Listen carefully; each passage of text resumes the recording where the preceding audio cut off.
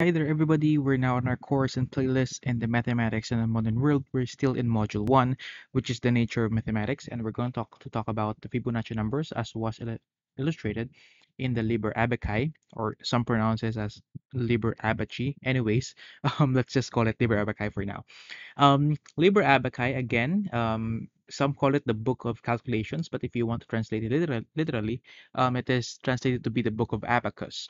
Okay, which was a little bit misleading because it's not all about the abacus, or the book, or the content was not about the doing the calculations without an abacus, but actually it's a complete treatise on mathematical and algebraic methods on problems, which is highlighting the Hindu Arabic numerals. Now, this book is, the author of this book is Fibonacci, Leonardo of Pisa, famously known as Fibonacci.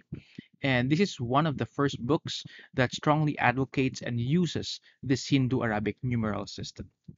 The using of the Hindu Arabic numerals is really part of the section in Modus Indorum, that is the method of the Indians, which advocates the use of the Hindu Arabic numeral system. Imagine, without this Liber Abaci, we will still be making use of the Roman numerals in our calculations. Now imagine that. Okay, so that will be terrible. Adding Roman numerals like 67 and 57 will be a little bit, or 69 plus 71 or 77 will a little bit confusing to do. So thank you for this book, actually. Okay, so this was first published, or originally published on Liber on or in 1202. So it has a lot of sections. One section you makes us see the notation for fractions, the modus indorum. But in the third section of this book, Fibonacci discusses a number of mathematical problems, such as, say, the Chinese remainder theorem, the perfect numbers, the Mersenne primes, which is all part of the number theory course. But also in this section, Fibonacci described the growth of the population of rabbits. This was the origin of the Fibonacci sequence, for which Fibonacci is now most famous today. So this Fibonacci sequence, the parts of the numbers in that Fibonacci sequence are what we call the Fibonacci numbers. Now, I will try to illustrate the rabbits here. Some call it the Fibonacci rabbits. We may call it like that, but let's just call them the rabbits from Liber Abaci. Um, I will try to illustrate how Fibonacci um, described it to be for them to be reproducing and then showing off the Fibonacci sequence as a result. So Fibonacci discovers the growth of an idealized. Okay, it's a very ideal. It's biologically unrealistic, but let's just see to it on how Fibonacci did this. Rabbit population, assuming that number one, we have assumptions on how Fibonacci will do this. Number one, first assumption, um, a newly single a single newly born pair of rabbits, one male, one female, are put in the field. So there will always be a pair of rabbits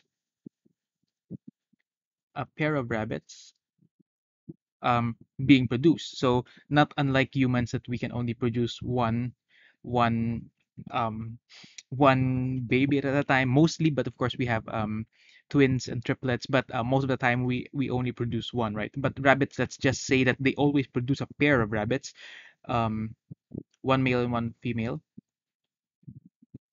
strictly one male and one female. So let's have it. One should be male plus another should be female, and they will be mating at the end of this. Okay, so it's okay for them. They will take turns in mating, but okay, let's just accept that as a reality for animals. Number two, second condition, rabbits are able to mate at the age of 1 month. So the time of when they were born, of course, they're still babies. They will not be able to mate. So at the age of 1 month, at the end of that second month, they can produce another pair. So they will produce one pair, all of the pairs will produce one pair at the end of the second month.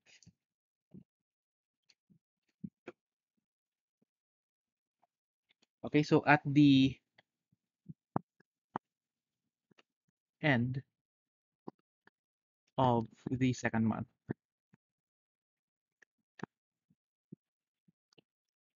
Okay, now that's our third and number three, third condition. This will be our last condition. Rabbits never die, and the mating pair always produces a one pair.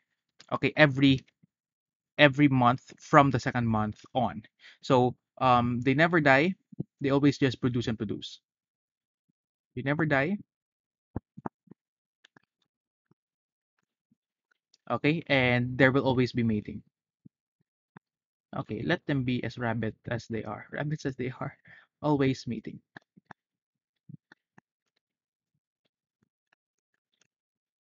Okay, so let's try to illustrate this on a table below. So there was like a puzzle of Fibonacci that Fibonacci posed. How many pairs will there be in 1 year? Okay, let's try to illustrate it. I'm gonna need a lot of space here.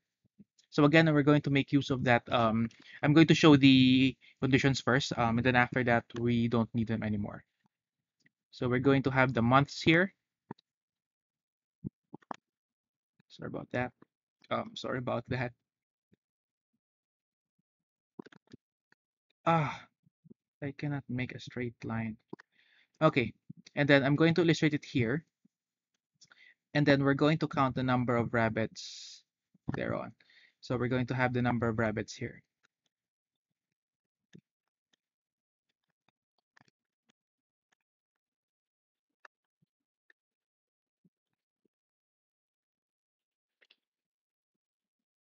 Okay, and the illustration is here. So we're going to talk about first, let's have a month one, or January. Let's have it like that, month one. So there's gonna be one pair of rabbits. They're still babies, so they cannot be able to mate. I don't know how to draw rabbits, but let's just pretend that I know. So let's have this heads here, and then they have this big ears. So how many pairs are there? It's only one. So they're still developing. They will get to know each other, and after they get to know each other, they will mate, and they will produce another pair. But this is still the stage where they get to know each other. Okay, so there's no pair yet. It's still them because they will produce one pair at the end of the second month. So this is the second month for this first pair. So there's still one pair of rabbits. Now, um, on the month of March, that is the third month, these rabbits never die, right? As condition number three states, they will still be there. Okay, they will still be there, but with an addition of another pair that they have produced. So they will always produce a pair. So this is now their offspring. Okay, but take note, their offspring will mate at the end. So don't follow this when we're humans. Okay, so March, and then they will produce one pair at the end of month, and they will always mate at the start of the second month. So we have March. Here comes April. Of course, they never die. So these two pairs here, they will just always and continue to produce offsprings. So let's say these pair here above, they will produce another offspring here. So there will be another pair in this part. These are rabbits. And here, they still get to know each other, as offsprings, as siblings, and as lovers. So, anyways, we forgot. 1, 1, we have 2 here. And then how many? We have 3 in this line during April. Now, here comes May. How many pairs are there right now? So, here, they're still babies. So, they get to know each other first before they mate. These parent rabbits, they never die. So, I will still draw them up until the end of the line. Now, these rabbits, which is the first generation of rabbits, we're going to draw them. But take note, this is the end of the second month, which means they have already produced one pair, which we will draw here, of rabbits. Okay, so this is their baby sibling, rather baby, their baby's offspring. So we're going to count how many pairs are there. One, two, three, four. Okay, so oh, rather, I forgot. These will also produce. So the parent rabbits will still produce their another pair because they will continually produce, right? As stated in condition 3, they will always and continue to produce. So we have now how many pairs? One, two, three, four, five. So there are 5 pairs. And I think you know what will happen right after this. You know, okay. This pair will produce, let me highlight it. This pair will now reproduce. This will always reproduce. This is a new pair. They won't reproduce. This pair will reproduce. So what will it be? To give you one showcase of what will happen, let's have it to June. Now in June, what will happen? These, I think this is the third generation of rabbits. They will reproduce now because it's the end of the second month, so they will reproduce. I will just write it here. I'll try to fit it. This is the parent rabbit, so they will always be there no matter what. But take note, they should have produced another pair, so I will just write it here. I'll just make it very small because they're the baby generation, and for the sake that they won't fit. This one is the one that was produced before that month, so I'll just write them down here. This one will continue to produce, so I'll try to fit it in this part. Let's make it small, okay? Or down below here. And of course, I will draw them as they are, the first generation of rabbits. And this one here will just, get to know by condition 2 they cannot produce yet because it will be at the end of the second month. So how many rabbits are there now? 1, 2, 3, 4, 5, 6, 7, 8. So there are 8 pairs. And I think you will know where we're going from here. Okay. So how many rabbits will be there on July? So I can now um, cover the condition since we somehow know that already. Now, what will happen in July? What if we have a July? And right this time, I will just have a pair. Maybe I can draw it as a single head right now. Okay. Now, in July, this pair will produce another one. So I'll just draw here. If it's red, so it's a pair of rabbits. It will produce a pair here. This is the new pair here. This new pair will still get to know each other.